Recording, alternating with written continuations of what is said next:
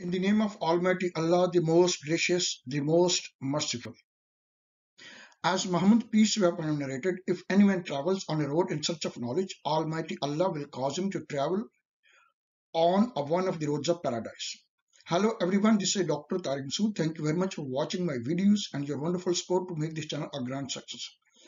We are a family, a partner. Please share and subscribe our channel if you haven't done so far. We as a team can work together to convert challenges into opportunities and opportunities into success stories. These success stories can be monetized into value addition in the world by large. Thank you very much for your precious time. Today I'm going to discuss my lecture number 1 on fluid catalytic cracking FCC unit. Before my lecture, I used to read a Quranic verse. Qala Rabbi shrah li sadri wa yassir li amri wahlul uqdatam min lisani yafqahu qawli Allahumma Rabbi zidni ilma. O my Lord, open my chest and ease my task for me, and loose a knot from my tongue that they may understand my saying. Allahumma Rabbi zidni ilma, O Allah, advance me in my knowledge and true understanding. Okay, so fluid catalytic cracking FCC unit, we have targeted a 7 section. First, today we are going to discuss theoretical descriptions of FCC unit. Then we will discuss process flow descriptions, major equipment purpose and function, startup shutdown emergency procedures, troubleshooting and advanced process control strategies, corrosion, environment aspects and safety recommendation. Number 7, unit performance. So if we can see here, so the first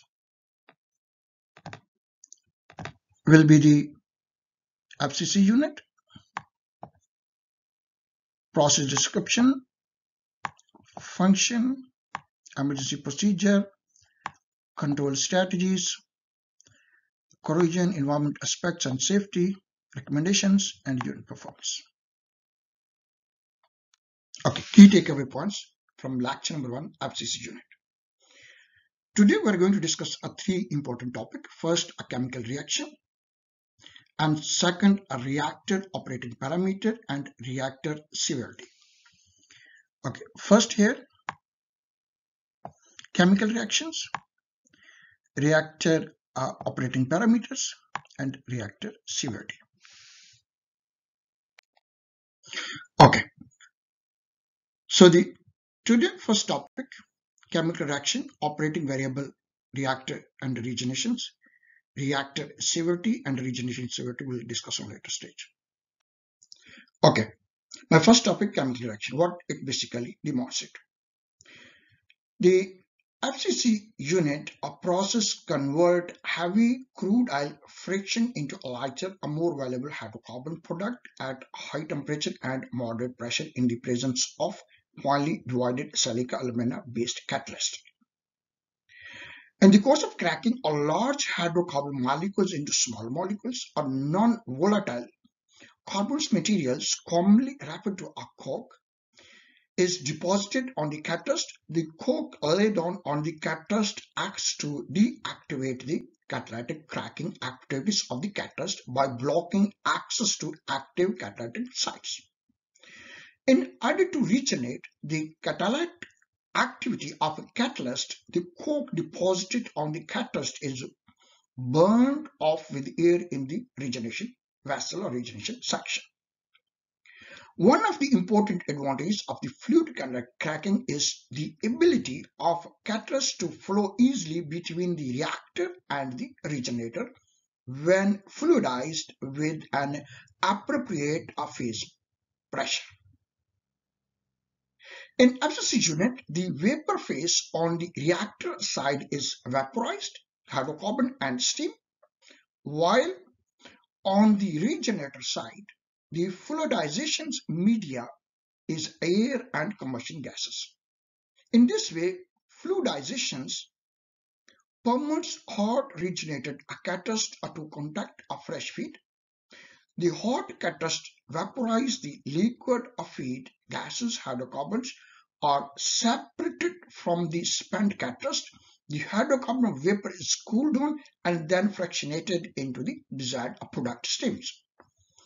The separated spent catalysts flow via steam strippers from the reactor to the regeneration vessels, where the coke is burned off the catalyst to restore its activity. In the course of burning the coke, a large amount of heat is liberated. Most of this heat of combustion is absorbed by the regenerator catalyst and is carried back to reactor by the fluidized regenerated catalyst to supply the heat required to drive the reaction side of the process. The ability to continuously circulate a fluidized catalyst between the reactor and the regeneration allows the FCC to operate efficiently as a continuous process. Okay, so the operating variable, reactor and regenerator, what it basically demonstrates. Okay, operating variables, reactor and regenerations. The reactor and regenerator operates together as an integrated unit, but it is convenient to discuss the process variable in each part independently, even though it is impossible to make a process change in one section without affecting the other. The major variable or reaction severity, the effect of each variable on plant operation is then discussed together with its relation to other process conditions. Okay, first we are going to discuss what is the reaction severity. Okay, reaction severity. First, the reactor sections variables are adjusted for optimum reactor severity. A measure of the severity is conversion, which is defined as the liquid volume percentage of raw oil charged cracked to gasoline and lighter products. The conversion should be corrected for any gasoline contained in the raw oil, and it is conventional to correct the yield of cracked cycle oils to that which would be produced if 90% point of the gasoline distillations occurred at 193 degrees Celsius or 380 degrees Fahrenheit. Conversion and product properties change with reaction severity. Product demand is the major consideration is selecting reaction severity. A high severity mode of operations, approximately 80 to 90% conversion, will yield a large amount of LPG, while a low severity mode operations, 45 to 55%, will produce more distills. The most common mode of the operation is a gasoline mode of operation, which operates at 75 to 80% conversion rate. Of course, conversion and product yield are also affected by change stock properties. It is important to note that the gasoline yield does not always increase with reaction severity if the severity is raised too high. Overcracking will occur if the result that more LPG will be produced at the expense of gasoline yield. Okay, next we are going to discuss operating parameter, the number of severity of the reaction section. Okay, reactor severity. First, catalyst management, catalyst oil ratio, charge rate, combined feed temperature, reactor pressure, reactor temperature, recycle rate, lift gas system, riser system, and stripper steam rate. Okay. Now we are going to discuss first catalyst management. What it basically, then or later in chronological order, then we'll discuss catalyst oil ratio, charge rate, combined feed temperature, reactor pressure, reactor temperature, recycle rate, lift gas system, riser steam, and stripper steam rate. Okay. First is the catalyst management, what it basically demonstrates here. Okay, a good management of a catalyst inventory is important to a smooth operation. Fresh catalyst must be added to the unit to maintain the desired level of activity and to make up for physical losses. One must realize that because of a unit large catalyst inventory, it will take a significant amount of time for effects at catalyst replacement program to become fully apparent. Results can also be clouded by changing a feedstock and operating conditions which affect product yields. Fresh catalyst addition should be made as continuous and evenly as possible. Batch-wise addition tends to affect conversions, and there is evidence that increased losses also result. It is recommended that regenerated catalyst must be sent to the catalyst supplier at least even 2 weeks for analysis and results plotted together with the other process condition so that turns also rarely observed. Program for the makeup catalyst, a type and addition rate should be advert for a period of month before change in catalyst replacement are made. An accurate method for accounting for catalyst additions and losses should be established. Equilibrium catalyst should be withdrawn as necessary when fresh catalyst addition result in an increase in the upper regenerator inventory. Okay, next is the catalyst oil ratio. Okay, catalyst oil ratio. The catalyst oil ratio, which is a ratio of kg per hour of catalyst circulated to kg per hour of fresh feed. Catalyst oil ratio is not an independent variable. It will increase with an increase of reactor temperatures and decrease with higher regenerator or combined feed temperature when process conditions are changed, so that an increase in catalyst oil ratio occurs. An increase in conversion and in coke yield will also be observed. An increase in catalyst circulation at a constant reactor temperature will cause, number one, increase conversion rate, increase light gas yield, increase C3 and C4 yield, decrease C3 and C4 olefin, increase gasoline aromatic content, decrease gasoline olefin content, increase aromatic content of the LCO, and increase coke yield. That would happen if increase in catalyst circulation at a constant reactor temperature.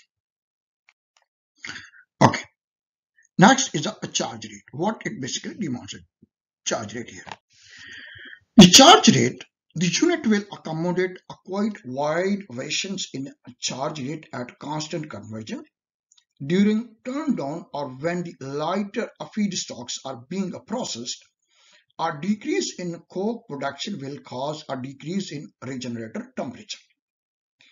If the decrease in temperature is large enough to affect stable operations, it will be necessary to add heavy cyclic oil recycle to the riser to increase coke production in order to help the unit heat balance. Steam is injected with the feed to assist with atomizing the feed. This improves the catalyst oil content as the oil is sprayed out in the small droplets. Steam also emulsifies the oil due to shear stresses created in the pressure drop across the feed distributor. Emulsification provides a better feed dispersion as the water expands to steam in the riser. Charge rate is set as desired by the refinery based on the existing economies. Okay, next is a combined feed temperature. Okay, combined feed temperature. The combined feed temperature is adjusted through the raw oil preheat and the recycle flow temperature. The effect of a change in the combined feed preheat can be predicted from the energy balance around the reactor and regenerator. An increased preheat temperature at a constant reactor temperature will cause, number one, decrease the catalyst circulation. Number two, lower the coke production. Number three, increase delta coke, kilo coke per kilo catalyst, kg coke per kilo catalyst. Number four, slightly lower conversion. Number 5, increase the regenerator temperature. Remember, the coke production will decrease with an increase in preheat temperature. The delta coke will increase and drive the regenerator temperature up. The delta coke is the major variable of a two affecting regenerator temperature. Okay, number 5, severity reactor pressure. The pressure in the reactor is normally varied a very little. There is a trade-off here, as the higher reactor pressure would reduce the gas concentration section wet gas compressor horsepower requirements. But it would also increase the main air blower horsepower. Higher pressure would also reduce the necessary size of vessel. The olefin content of the products will decrease with an increase in the hydrocarbon at partial pressure. Conversion will increase somewhat. A coke lead-on will increase slightly, an effect which may be offset by adding steam or inert gas to reduce the hydrocarbon partial pressure. This may, however, defeat the original purpose of raising the reactor pressure. Reactor pressure normally varies slightly with changes in feed rate and loading in the main column.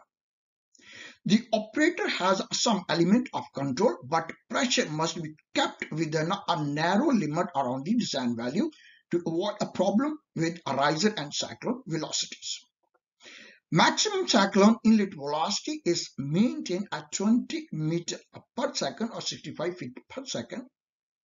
Higher velocities are better for cyclone efficiency, but worse with respect to the greater amount of catalyst carryout. As the vessel superficial velocity increase, higher velocity also increase cyclone erosion problems. Okay, my next number 6 are reactor temperature. This is very important. Okay, number 6, reactor temperature. Reactor temperature is the prime control of reactor severity. An increased reactor temperature at a constant catalyst circulation rate will cause, number 1, increase conversion. Number 2, increase allied gas yield. Number 3, increase C3 and C4 olefins. Number 4, increase gasoline research octane number, that's called a round number. Number 5, increase gasoline aromatic and olefin content. Number 6, increase allied cycle oil aromatic content. The coke yield may also increase slightly, but this will depend on other conditions as well. Okay, next, number 7, recycle rate severity. Okay, number 7, recycle rate severity. The recycle rate determines the combined feed ratio, that is called the CFR, combined feed ratio, which is defined as CFR is equal to 1 plus recycle divided by a feed rate, where recycle total of recycle rates and feed raw oil charge rate. During a normal operation, recycle to the riser should not be necessary given as a CFR of 1. During a turn down or when lighter feedstocks are being processed, it may be necessary to add recycle to the riser to help the unit heat balance. An increased recycle rate will cause, number 1, increased catalyst circulation rate. Number 2, increase coke productions. Number 3, increase the regenerator temperature. Number 4, increase the gas makeup. Okay, lift gas system. The lift gas plus a lift steam rates are usually not varied during normal operation. An increase in the lift gas quantity would have a following factors. Number 1, increase the wet gas compressor loading. Number 2, increase the main column overhead loading. Number 3, increase the gas concentration unit loading. Reduction in the amount of lift gas would decrease the hydrocarbon partial pressure in the riser's lift section, and the catalyst would be subject to deactivations in the higher steam environment. Reduction in the lift gas would also decrease the lift section velocity as well as increase the pressure drop across the lift section. Eventually, a point would be reached where the pressure drop would increase rapidly, choking the risers, resulting in a loss of regenerated catalyst, slide walls, differential pressures. As a minimum, we would not recommend decrease of velocity below 3 meters per second or 10 feet per second in the lift section of the riser. Lift gas flow is controlled at about 2 weight% of the fresh feed. Okay, my next is a riser steam. Okay, riser steam. During a normal operation, some steam is injected with the charge to riser of a distributor to ensure optimum mixing of catalyst and oil in the riser and to maintain riser velocities. The total amount of riser steam, typical 2 to 2.58% of the raw oil charge, will cause number 1, decrease the hydrocarbon partial pressure in the riser. Number 2, decrease the catalyst delta coke per weight catalyst. Number 3, decrease the regenerator temperature. Number 4, decrease the light gas makeup. Okay, last and final topic on reactor safety is steeping steam rate. And after that, we will conclude today's presentation. Fluid catalyst cracking, reactor severity number 10, steeping steam rate. Okay, the quantity of steam required to steep the oil vapors from the space between the catalyst particles is dependent upon the catalyst circulation rate. The steeping steam rate is generally about 1 to 2 kg or 2 to 5 pounds per ton of catalyst circulated. Alternatively, the optimum rate can be determined operationally by observing the response of the regenerator temperature to slow stepwise decrease in steeping steam rate. A relatively large increase in regenerator temperature will occur when the steeping steam rate is reduced below the minimum required and combustion of the unsteeped hydrocarbon begins. For routine operation, the steam rate should then be increased by about 10% above the minimum. Using the excessive steeping steam, however, is detrimental as it contributes to overloading the main column overhead system. During normal operation, the steeping steam rates will need to be increased whenever there is a process change which result in an increase in the catalyst circulation rate, which may affect number 1, increase in the raw oil charge rate, an increase in the recycle rate, a decrease in the combined feed temperature, an increase in the reactor temperature. Okay. Conclusion, what we have discussed today. First, we have discussed chemical reactions. Secondly, reactor operating variable and reactor severity. My next topic will be the regenerator severity and operating parameters. Okay, these are few references. First is the Qatar Petroleum Doha Qatar. We have about 24 years. OGDC Pakistan, 2 to 3 years. World Energy Outlook, US Geological Survey, US Department of Energy, Schellenberger, International Energy Agency, Wikipedia, Oklahoma Oil, State Oil, and that was the last NORSEC standard and Standard Oil. The story of the oil in the Pennsylvania state.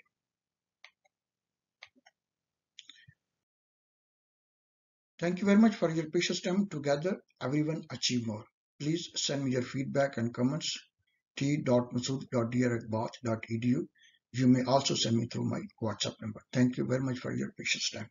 Please stay at home, stay safe and inspired.